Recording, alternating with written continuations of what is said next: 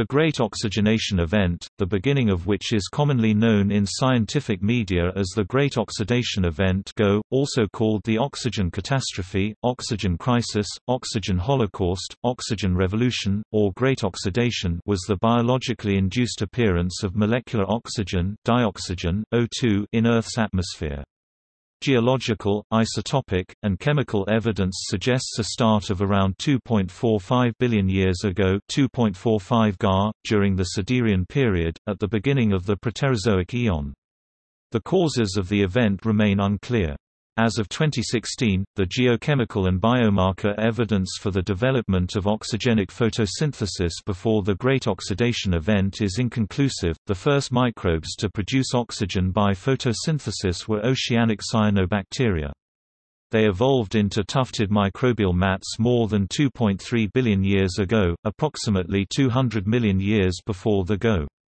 The free oxygen produced during this time was chemically captured by dissolved iron, converting iron Fe _Ce Fe and Fe 2 plus _Ce Fe squared plus to magnetite Fe 2 plus Fe 2 3 plus O 4 display style Ce Fe squared plus Fe 2 to the power of 3 plus O4, which is insoluble in water and sank to the bottom of the shallow seas to create massive, large-scale, banded iron formations. Some of the oxygen was captured by organic matter. The GO started after these oxygen sinks were filled to capacity. The increased production of oxygen set Earth's original atmosphere off balance. Free oxygen is toxic to obligate anaerobic organisms. The rising concentrations may have destroyed most such organisms. Newer research show that accumulation of oxygen in the oceans could have started long before the gas started to change the atmosphere. A spike in chromium contained in ancient rock deposits formed underwater shows accumulated chromium washed off from the continental shelves. Chromium is not easily dissolved, its release from rocks requires the presence of a powerful acid. One such acid, sulfuric acid H2SO4, may have formed through bacterial reactions with pyrite. Mats of oxygen-producing cyanobacteria can produce a thin layer, 1 or 2 mm thick, of oxygenated water in an otherwise anoxic environment even under thick ice. Thus, before oxygen started accumulating in the atmosphere, these organisms would already have adapted to oxygen. Additionally, the free oxygen would have reacted with atmospheric methane, a greenhouse gas, greatly reducing its concentration and triggering the Huronian glaciation, called snowball Earth. Possibly the longest episode of glaciation in Earth's history. Eventually, the evolution of aerobic organisms that consumed oxygen established an equilibrium in the availability of oxygen. Free oxygen has been an important constituent of the atmosphere ever since.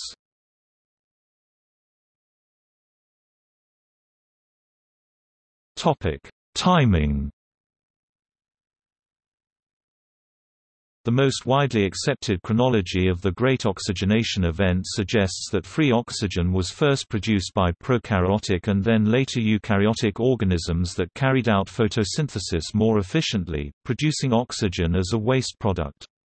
The first oxygen-producing organisms arose long before the GO, perhaps as early as 3,400 million years ago. Initially, the oxygen they produced would have quickly been removed from the atmosphere by the chemical weathering of reducing minerals, most notably iron.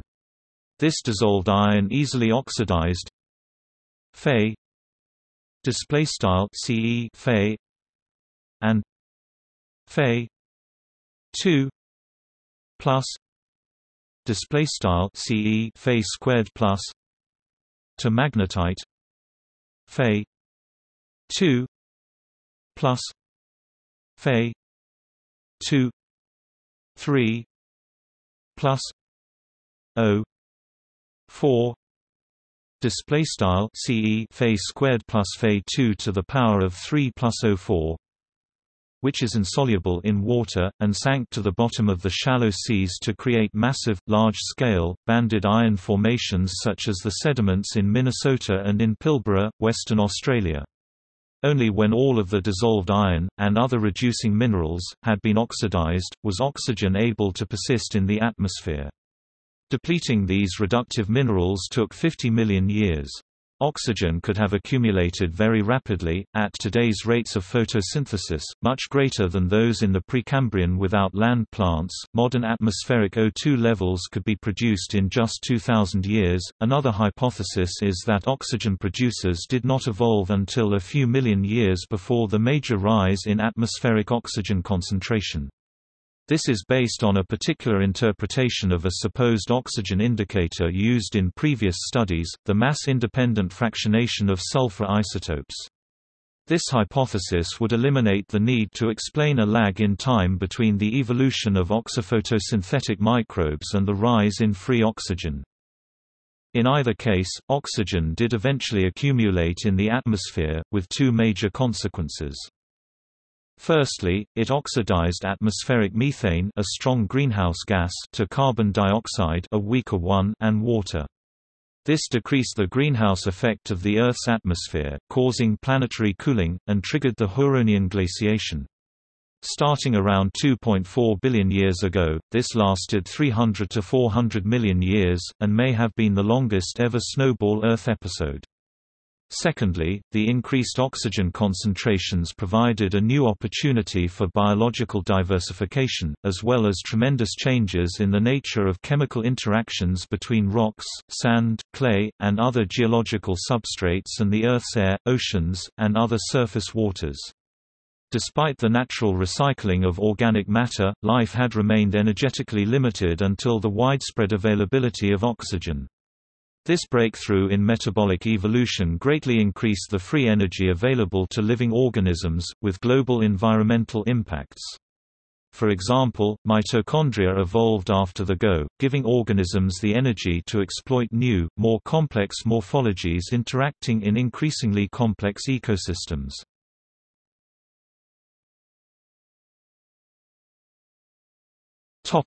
Time lag theory. There may have been a gap of up to 900 million years between the start of photosynthetic oxygen production and the geologically rapid increase in atmospheric oxygen about 2.5 to 2.4 billion years ago. Several hypotheses propose to explain this time lag.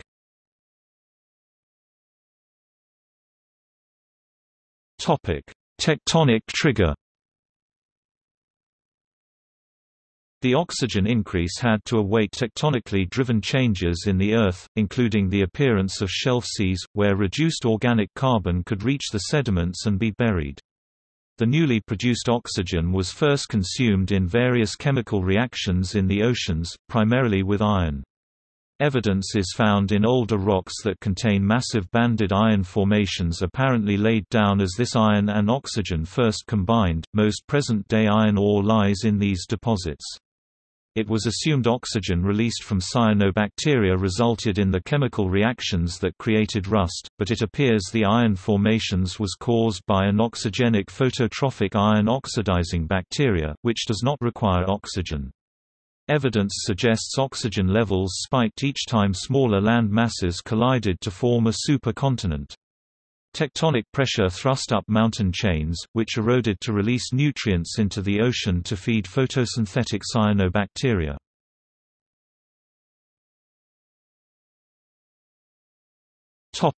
Nickel famine. Early chemosynthetic organisms likely produced methane, an important trap for molecular oxygen, since methane readily oxidizes to carbon dioxide (CO2) and water in the presence of UV radiation. Modern methanogens require nickel as an enzyme cofactor. As the Earth's crust cooled and the supply of volcanic nickel dwindled, oxygen-producing algae began to outperform methane producers, and the oxygen percentage of the atmosphere steadily increased. From 2.7 to 2.4 billion years ago, the rate of deposition of nickel declined steadily from a level 400 times today's.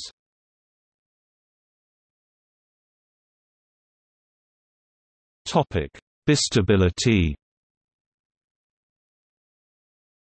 Another hypothesis posits a model of the atmosphere that exhibits bistability, two steady states of oxygen concentration. The state of stable low oxygen concentration 0.02% experiences a high rate of methane oxidation.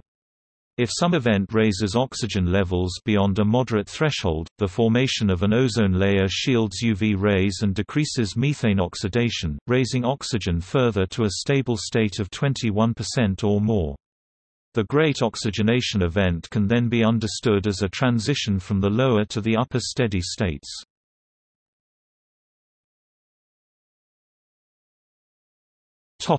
Hydrogen gas.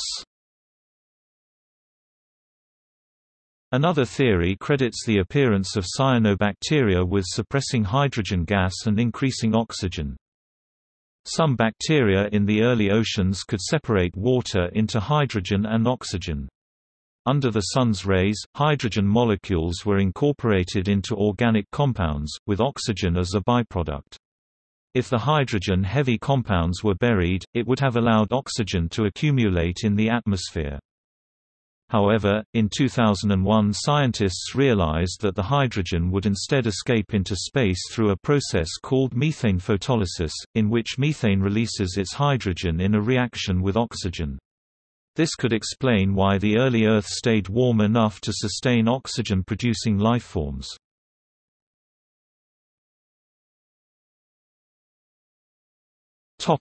Late evolution of oxy-photosynthesis theory. The oxygen indicator might have been misinterpreted. During the proposed lag era in the previous theory, there was a change in sediments from mass-independently fractionated (MIF) sulfur to mass-dependently fractionated (MDF) sulfur. This was assumed to show the appearance of oxygen in the atmosphere, since oxygen would have prevented the photolysis of sulfur dioxide, which causes MIF. However, the change from MIF to MDF of sulfur isotopes may instead have been caused by an increase in glacial weathering, or the homogenization of the marine sulfur pool as a result of an increased thermal gradient during the Huronian glaciation period, which in this interpretation was not caused by oxygenation.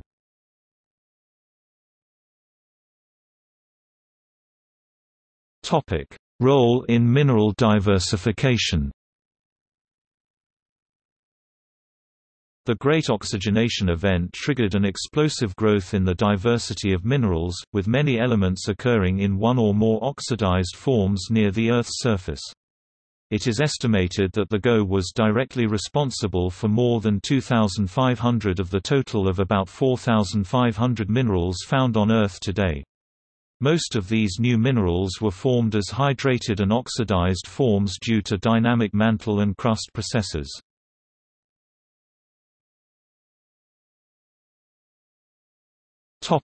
Origin of eukaryotes. It has been proposed that a local rise in oxygen levels due to cyanobacterial photosynthesis in ancient microenvironments was highly toxic to the surrounding biota, and that this selective pressure drove the evolutionary transformation of an archaeal lineage into the first eukaryotes. Oxidative stress involving production of reactive oxygen species (ROS) might have acted in synergy with other environmental stresses such as ultraviolet radiation and/or desiccation, to drive selection in an early archaeal lineage towards eukaryosis. This archaeal ancestor may already have had DNA repair mechanisms based on DNA pairing and recombination and possibly some kind of cell fusion mechanism. The detrimental effects of internal ROS produced by endosymbiont protomitochondria on the archaeal genome could have promoted the evolution of meiotic sex from these humble beginnings. Selective pressure for efficient DNA repair of oxidative DNA damages may have driven the evolution of eukaryotic sex involving such features as cell-cell fusions, cytoskeleton-mediated chromosome movements and emergence of the nuclear membrane. Thus the evolution of eukaryotic sex and eukaryogenesis were likely inseparable processes that evolved in large part to facilitate DNA repair. Constant pressure of endogenous ROS has been proposed to explain the ubiquitous maintenance of meiotic sex in eukaryotes.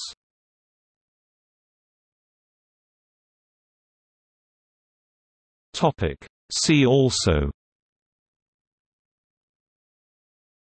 Geological history of oxygen, timeline of the development of free oxygen in the Earth's seas and atmosphere, iodide, Medea hypothesis, Pasteur point, rare earth hypothesis – hypothesis that complex extraterrestrial life is a very improbable phenomenon and likely to be extremely rare, stromatolite